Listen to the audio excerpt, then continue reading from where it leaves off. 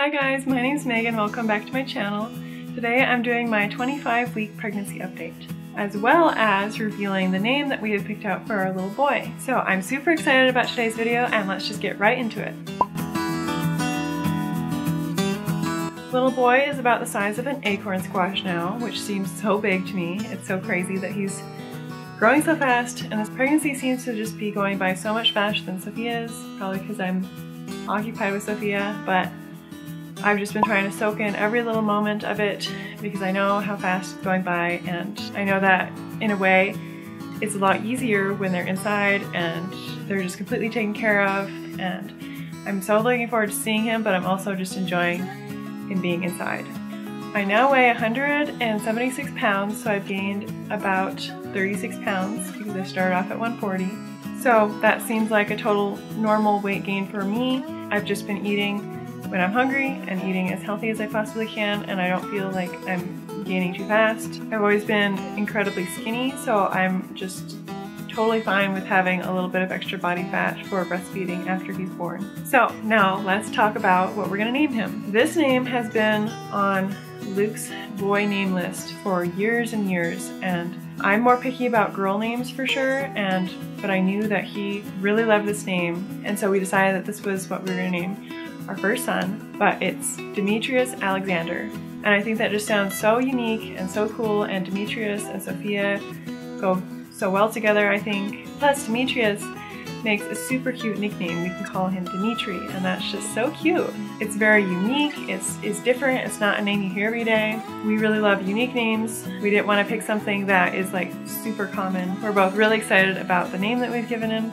We also have a name picked out for if we do have a boy again that like goes along with it really well, which I'm not going to tell you guys yet because that could be a ways down the road. So anyway, he's been still very, very low down there, and it's just a total different experience this pregnancy has been from Sophia's pregnancy because she was sitting pretty high, and I mean, it pushed on my lungs a bit, but it wasn't putting so much pressure on my pelvic floor. And then also I've been realizing lately that I have a weak pelvic floor from Sophia's pregnancy, and then also getting pregnant again so soon. It takes 9 months to grow the baby, and it also takes 9 months to totally heal. So I got pregnant around 6 months postpartum. So just the fact that I wasn't able to have a full 9 months just for my body to heal, I totally understand why I'm having these issues, but like when I sneeze or cough, unless I cross my legs, I pee a little bit, and it's a little bit annoying and a little bit funny. I don't mind super much, I just know that it's because of a bigger issue of a weak pelvic floor. And then also it's just been very, very swollen because it's weak down there and he's sitting so low. I've been very swollen and very uncomfortable. So I've started doing some exercises for it, and I'm just trying to take it easy and do my exercises every day and take all my supplements and everything so that my body has all the nutrients it needs. And then I just try to rest more often during the day. So if I can tell, like it feels like there's always pressure there, but I can tell like the pressure changes when I just need to sit for a little while. Like I need to stop walking around and standing. I just need to sit and put my feet up.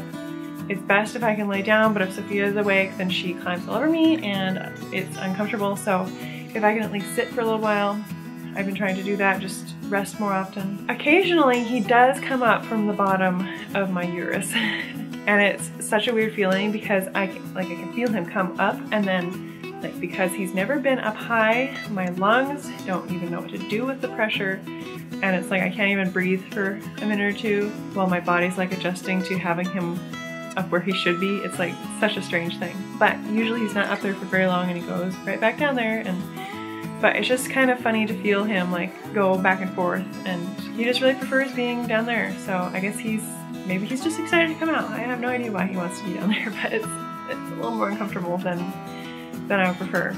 I can feel him way more often, and it's just the best feeling ever. This is like one of my favorite parts of pregnancy, is feeling the baby kick. Even if he's sleeping, he's big enough that I can actually feel where he is and feel his head and his back, and it's just so much fun. And then when he kicks, he kicks hard and he jumps around, and it's so much fun especially when Luke's able to feel him too. He's pretty sneaky and he'll be like jumping around like crazy, and then me or Luke will put our hand on my belly to try to feel from the outside, and he'll stop and it'll like take a while for him to start doing it again. It's really funny. At night, he is so much more active, especially when I first lay down for the night. He is just bouncing off the walls. It is insane. But it's so much fun to lay there and just feel him and put my hand on my belly, and I feel like it's just a really special time between just the two of us. My nose has been so stuffy. It's like I've had a cold for like the last 2 or 3 months. And I had this slightly with Sophia's pregnancy. I don't know if I talked about this in a previous update, but this is a total pregnancy thing. At first I thought it was a cold, but then it lasted for so long, and I remembered that I had this like a little bit with Sophia's pregnancy, so I'm pretty sure it's just from pregnancy. But it feels like I have a cold. My nose is always stuffy, especially at night. It gets completely clogged. And I've never been someone who deals with allergies like ever, and I rarely get colds because I just try to keep myself really healthy and eat healthy and take all my elderberry syrup and just all the things. So having a stuffy nose at night is very weird for me, and I've had it so infrequently that I don't know how to sleep with my mouth open. It's so weird. I'll wake up completely panicked because I can't breathe because I closed my mouth in my sleep and I apparently can't open it back up while I'm asleep. I have to like go to sleep like with my head propped in a certain way so that my jaw like stays open. It's like the most ridiculous thing. And then also because I'm constantly breathing through my mouth because my nose is plugged up and it's winter, it's incredibly dry in here. My lips are really chapped, so I've been putting lip balm on every night. The backs of my hands are really dry, which I've never had that happen even in the winter when it's really cold. Pretty sure that's a pregnancy thing too because I've never had dry hands. So I've just been putting lotion on my hands and putting lip balm on every night, and it does help a lot. I've been trying to drink a lot of water because I know that'll help with my chapped lips too. But because of that, and then because he's so low and I'm just pretty uncomfortable, I've been starting to have a little bit harder of a time sleeping. So I was hoping it would take a little longer into my pregnancy before I had a hard time sleeping. I really need to get another pregnancy pillow. My last one kind of got ruined. When Sophia was born, it got blood on it during her birth. So I need to just invest in a new pregnancy pillow because that was such a lifesaver during her pregnancy. Because sleep is important. I get so cranky when I don't get enough sleep. I have noticed that I can sleep pretty decently through the night if I fall asleep right away. Like, I can't look at my phone, I can't lay there and think about stuff for a while. Like, I need to lay down and try to fall asleep right away. Because if I can fall asleep right away, then I seem to sleep really good through the entire night. But if it takes me more than just a little while, I like have a terrible night and I have to get up and pee constantly, and it's just craziness. I don't know why that is, but so I've been trying to go to bed early-ish and avoid looking at my phone, just go to sleep right away, which is hard for me because I'm a night owl, but I'm having to fight that tendency because I have to get up early with Sophia, so I need my sleep. I've also been having the worst dreams about breastfeeding. I already get super vivid dreams during pregnancy. I have a ton of dreams about how the labor is going to go, but this time around I've mostly been having breastfeeding dreams just because of how Sophia's breastfeeding ended. It wasn't like when I wanted to. I wanted to breastfeed her through a year, but I had to stop when she was around 7 months because of this little man. I got pregnant and my milk dried up. So even though I know it's totally ridiculous that I would be afraid that I can't breastfeed, I'm just scared to death. And I'm having the worst dreams, and then after having a dream, I'm upset about it the whole next day, and it's just crazy. I just have to keep reminding myself that I was able to feed Sophia, exclusively breastfeed her until she was 7 months old, until I got pregnant, and that there was like a really valid reason that my milk dried up, and I did everything I could after I knew I was pregnant, and I did everything I could to bring my milk supply back up, but my body just didn't want to do both at once. But up until then, she had plenty of milk. She was super healthy and chubby and growing properly, and so I know technically that my body can produce enough milk. It's just really hard for me, pregnant, worrying mom, to not stress out about it. So my plan is to just do exactly what I did with her and do one side nursing, but then in the beginning, especially when I have a lot of milk, use the Haakaa. On one side, I want to use it more with Demetrius because I want to get a bigger freezer stash of breast milk. So I'm just going to do the same thing and just try my best not to worry about it because I know that worrying really isn't helpful to having a good milk supply. Sometimes worrying about not having enough can make you not have enough. So I just really need to trust God and trust that my body will do what it's supposed to do. I've been doing a ton of prep for the new baby and I'm nesting like crazy. I've been canning a ton of meals and freezing a ton of meals. what I like to do is if I'm making something that can freeze easily, I make a double batch. I put half of it in a Ziploc bag, a gallon Ziploc bag in the freezer. I label it and it's ready to go to just heat up when the baby's born. And then I've also been canning meals. I've canned about 4 quarts of chili and a ton of bone broth. I like to have bone broth on hand for after the baby's born. I remember it helped so much when Sophia was first born and I was like so weak from losing so much blood, and bone broth was like the secret ingredient to feeling better again. I've also canned 32 pints of kidney beans so far, and I'm planning on doing some other kinds of beans to just have with chili and just have an easy like thing to add into a meal. I'm planning on doing some different meat sauces that I can use over noodles or rice or quinoa. I'm also going to try to do some different soups. So last time I was pretty prepared, but not prepared enough. And then this time around with having a toddler at the same time as a newborn, I want to be way more prepared. Like I want to be able to just be in bed for like the first week because I know how important postpartum healing is. I know that my body, especially with back-to-back pregnancies, is going to need some time to heal, and I really feel like in our culture we don't take postpartum healing seriously enough. Like it's a huge wound on the inside of your uterus where your placenta detached, and it needs time to heal, and you've just given birth. Like, especially since we want to have a lot of kids, I need to make sure that every time I take really good care of my body so that I'm able to have a lot of kids. So yeah, doing a ton of prep.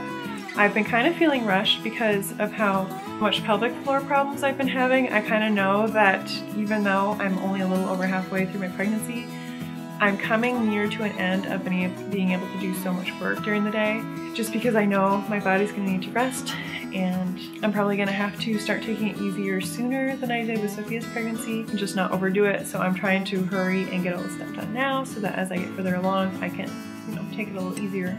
So I've just been more tired and emotional than lately, partly because I've been like really busting my butt just to get stuff done.